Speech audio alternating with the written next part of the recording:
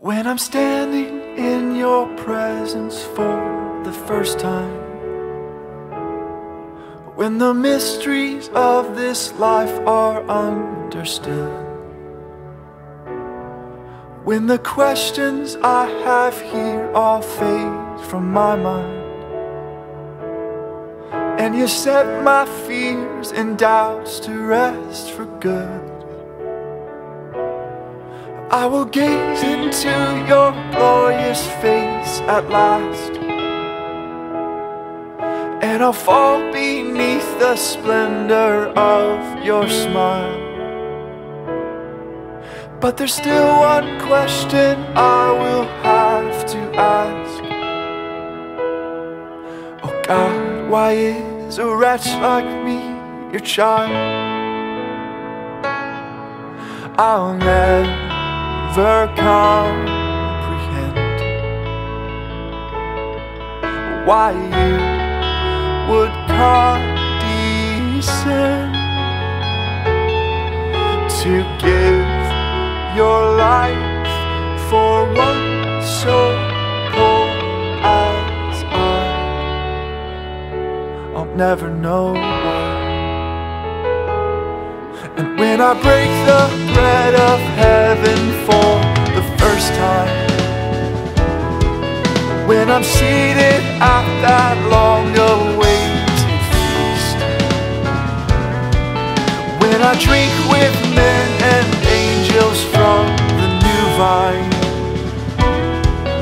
and I see of all who gathered I'm the least, I will lift my cup to you, O Christ, my King, and I will praise you for the victories you have won. For your death and life have bought me everything, and yet you look at me and say, well done. So I'll never comprehend why you would condescend to give your life for one so poor as I'll never know why. My heart was chained down, my soul was fettered.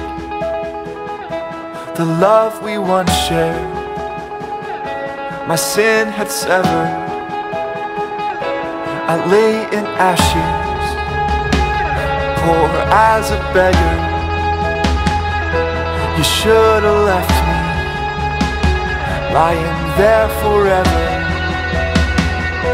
Instead you reached down, you took my fetters, you spilled your blood out, your flesh was severed. You gave me your crown, became a beggar, and then you rose again to give me life forever. Hallelujah, hallelujah, hallelujah, I'm alive forever. Hallelujah, hallelujah, oh hallelujah, I'm alive forever. I'll never comprehend why you would condescend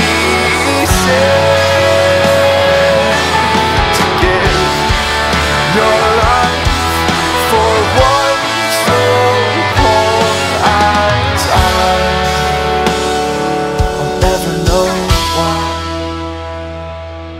And when I'm standing in your presence for the first time, when the glory's greater than I'd ever dreamed, when my longings for this world are far from my mind, my ransomed soul will never cease to sing. No more a sinner, I have been redeemed.